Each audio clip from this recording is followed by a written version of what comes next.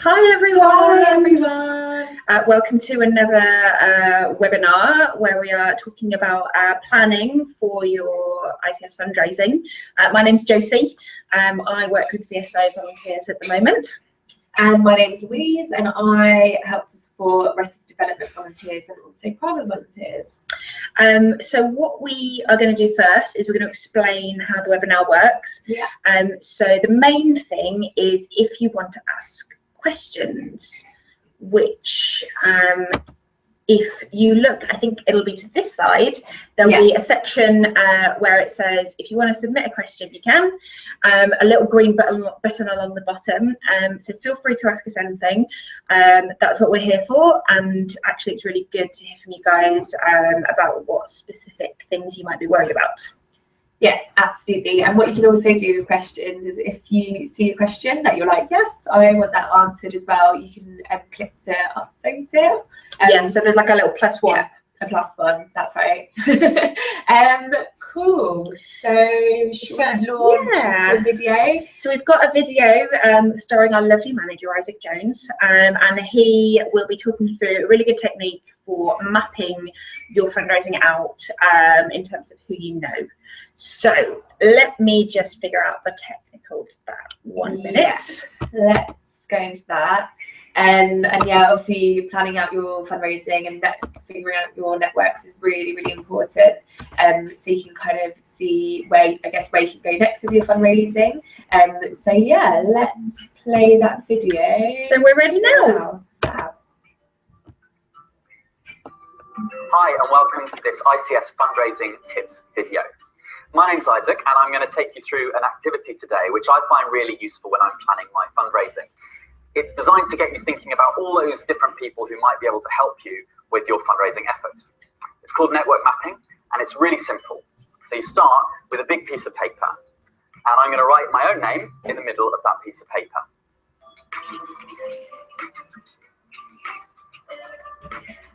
Once I've done that, I'm going to think of somebody else that I know and pop their name somewhere else on the piece of paper.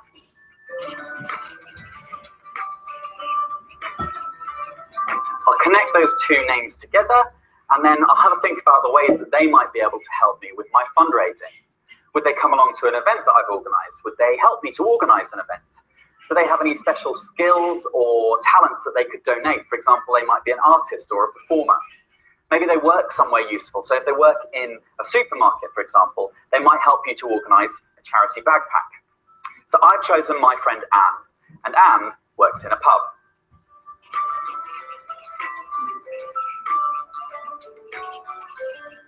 So I'm going to talk to Anne about whether it's possible for us to run a pub quiz at her pub. But I also think that Anne would probably support me by donating towards my sponsored activities. So I'm going to pop both of those things down as well.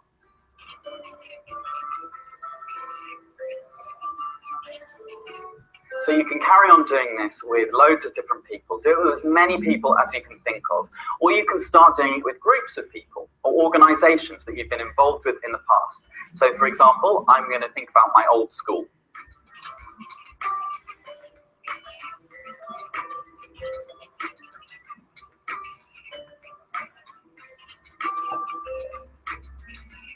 And also my family.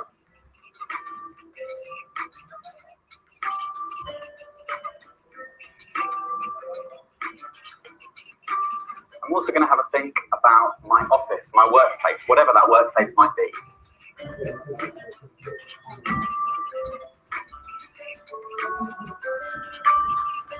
I'm going to think a bit further back as well and think about any youth groups that I might have been part of when I was younger.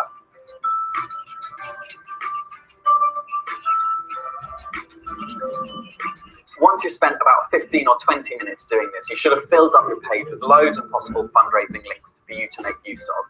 If you need any help with the network mapping itself or with coming up with new ideas, then do get in touch with your fundraising support officer. And we also have a great A to Z of fundraising ideas video for you to check out if you're a bit unsure about what kind of activities you could use with these networks. Good luck with all of your fundraising. Don't forget to get in touch if you need anything. And I'm going to crack on and finish off my networking map.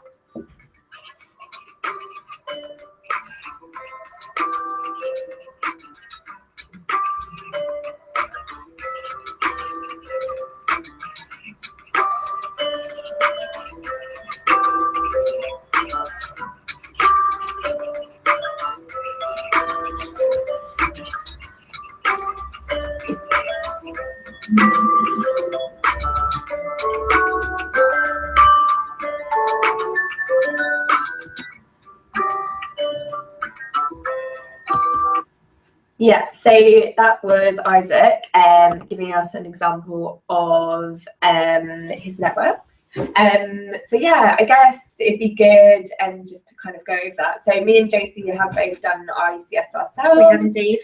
Josie went with... I went with Progressio to Honduras the January just gone.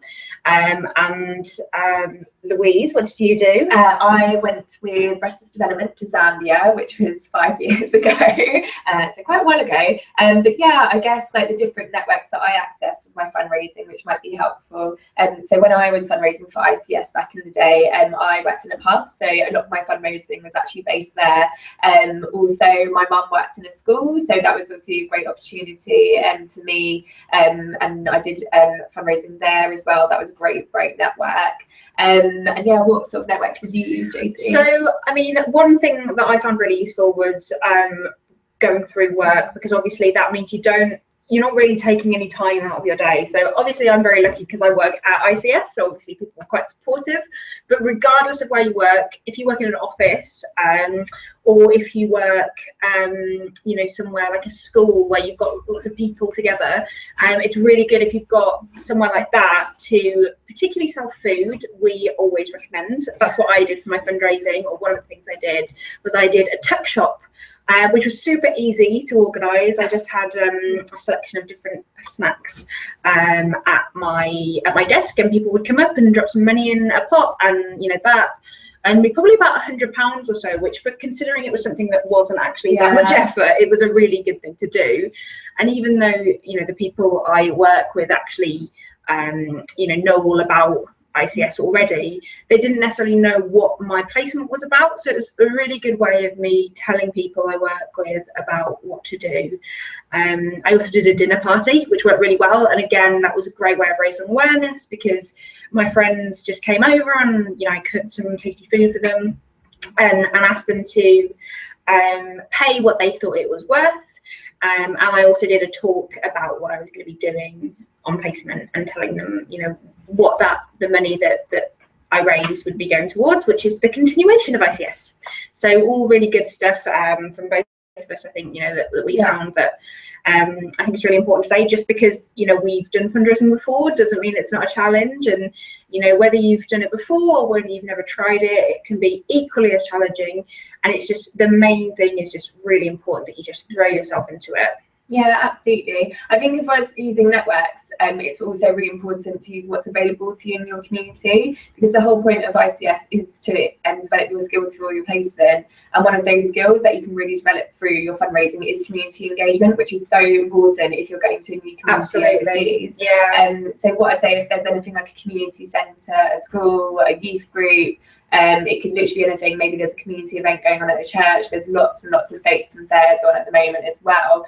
Definitely use that as an opportunity to really, like, to develop your skills and like raise the profile of ICS as well in your local community. Yeah, and I can't stress how much that will make your action at home so much easier if you just keep your fundraising just to like closed away from everyone. When you get back from ICS and you have to do an action at home, no one's going to know what you did or what you meant. So it's really so good. And actually, a lot of people for their fundraising will do things like talks, but in the local community, and then they'll be invited back afterwards to tell people about what they did. And so it's a really good thing to share that with people as a sort of before and after. And it's also handy as well, because, you know, then you might end up joining that group, you might end up having a really good relationship with them and doing activities with them. So it's a generally good thing to do, you know, regardless of ICS. But it's obviously a really fantastic tool to be able to come forward and say, you know, I've got this thing that I really want to share with you and tell you about my placement with ICS. So definitely worth doing. Should we have our next video? Yeah, we're going to play you another video featuring the members of the fundraising team. And yeah, and then we will, I mean, yeah, if there's anyone who would like to ask any questions, just as a reminder, just pop in your questions down the side with a little green button. Yeah, we'll play that video now. Yeah. So this video is basically getting started with your fundraising, getting a plan together, and you know, it features some ideas to kind of get you started. So here we go. Welcome guys to the second video in our guide to ICS fundraising. I'm Sarah and I'm Jess, and we're here to help you break down a recipe for fundraising success. We know that when you get your fundraising target, you might not know where to get started. That's why we suggest that you break it down into smaller chunks. For volunteers with an £800 target, we recommend planning 4 to 5 different fundraising activities, and our recipe goes as follows. You want to start with your main ingredient. This is your flagship idea.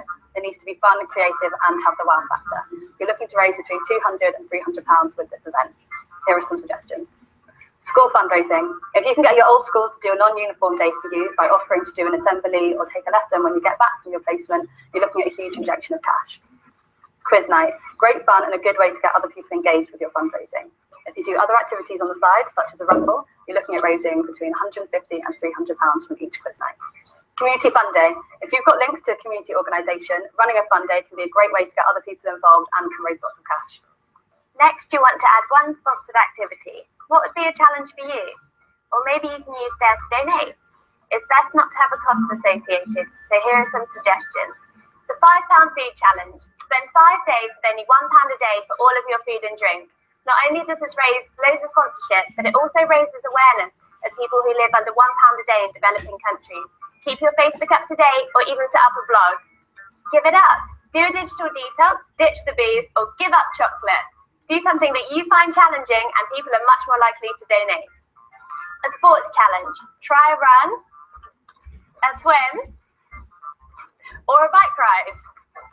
Or try all 3. A physical challenge is a really popular and successful way of getting people to sponsor you. You'll want to add a dash and a pinch of smaller activities as well, such as bake sales. These are a popular fundraiser for a reason. Who does not love cake? Run at least 2 of these to raise at least £50 to £100. Car boot sales. Collect up unwanted stuff from friends and family and do a clear out of your room. You're not going to be there for 3 months anyway. Head down to your local car boot, £100 a pop. Swap shop with clothes, books, and DVDs. Get people to bring their stuff on a certain date and pay to take part in the swap. One person's junk is another person's treasure. It's worth adding a backup activity just in case things don't work out. Try to think of this as your takeaway menu on standby. And here are a few suggestions. But remember, they're never guaranteed, so don't rely on them. Apply for grants. Have a look at what local trusts or foundations are available, or see if your local school or uni has a volunteering grant that you can apply for. Remember to get your application in early so that you've got a much better chance of being successful. Community groups. Local community groups might be interested in hearing about ICS and what you're going to do, and they may even give you a donation towards your fundraising. Get in touch with your local groups to find out. Bagpacking at supermarkets. Slots are hard to come by, but if you can get in with 4 to 5 friends and pack people's bags for 3 hours, then you can expect approximately £50 per person. Remember, it's never guaranteed, but go in person well in advance and hopefully you'll be successful. Once you've decided what fundraising activities you're going to do, you need to set yourself 2 things. A target for each one and a deadline for each one. That way you know you're going to hit your minimum target by your final deadline. Thanks for listening, guys, and don't forget to stay in touch with your fundraising support officer.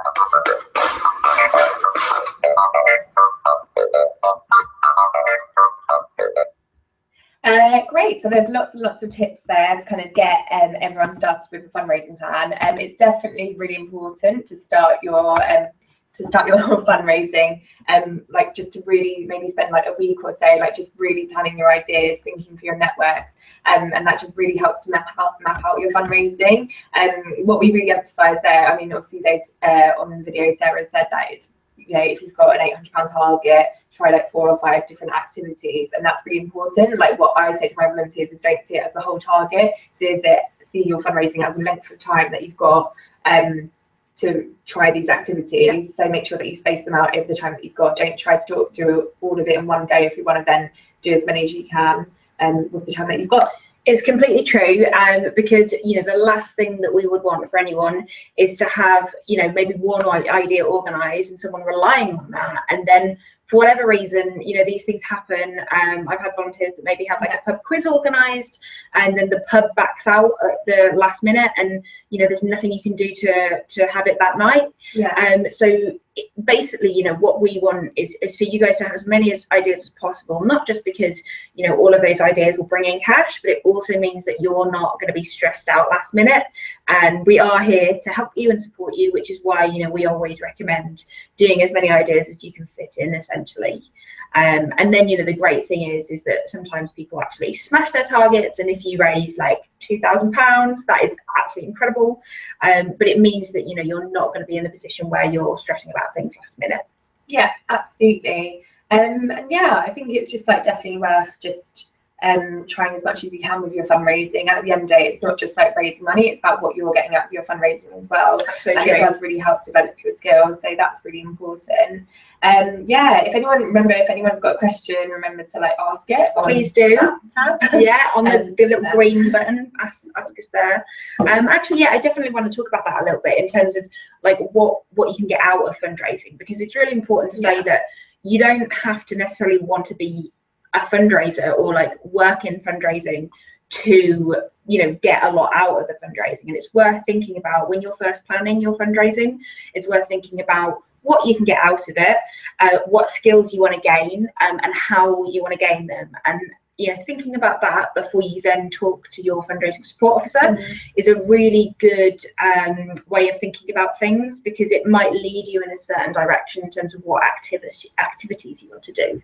Yeah, absolutely. I think it's also really important in terms of like what you want to get out of your fundraising, of like picking fundraising ideas that you actually want to do. And obviously we're here to help you with that. If you're kind of feeling like, oh, I don't really want to do a football tournament, or I don't want to do a card boot sale, I want to like really develop my skills, I want to like look into doing like, I don't know, maybe trying to do a pop-up shop or something like that somewhere. Like, choose ideas that you're interested in. If you've got a hobby or something like that, turn it into a fundraiser. And obviously if you're doing something that you enjoy, the more you're going to do it. If you find cake sales like a struggle and absolutely hate doing them, you're going to avoid them. And it's really important to do stuff that you really are interested in doing. And obviously get in touch with us, because we can help you with that for sure. Here's a question for you. Sure. What do you think in terms of skills that you gained from your fundraising, what do you think you gained? So many. Obviously we're going to say that. So yeah, obviously I think with fundraising there's just so much that you can do. Obviously we were saying earlier that community engagement's one, just organisation in general, like having to manage money and then like meeting it by a deadline, like planning lots of different events and leading those events as well is such a great skill to bring forward. Definitely. If you contact community groups, if you've got presentations booked in, that really helps with public speaking. One of my volunteers recently did a talk at a primary school, and obviously she'd never really worked with that age group before, and it was very like she had to kind of completely adapt her whole way of speaking to a younger audience, and I think she found that really, really interesting, and I think that's something that she wants to like take forward and potentially look into in the future. And she would never realise that if she didn't do that and didn't have that like fundraising activity set up with the local school. So yeah, absolutely. And then I think it's just really good for creativity as well. Like, I think organising fundraising is definitely fun, like absolutely, and it's all about, I guess, working. I mean, you can get people involved, like you can develop your team working skills, like your leadership as well.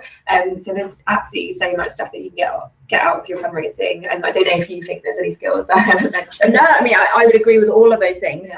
I definitely, because I remember just like a little personal story, like before I did any fundraising, I was genuinely terrified of public speaking. The thought of it made me shake. It made me feel sick. And I did a few different public speaking things as I was getting into fundraising.